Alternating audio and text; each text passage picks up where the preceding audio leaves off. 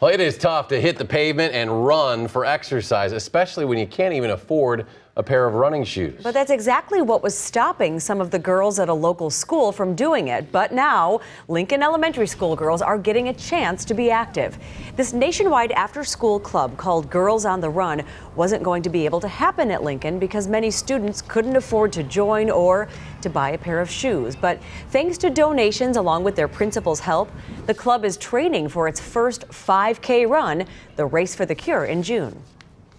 They're kids and they love to play, so we do try and incorporate a lot of games, and I think that's the way to really get them hooked, is to make the hard stuff fun right now and get them some good companions to do these kinds of things with, and that will just hopefully stick with them right through.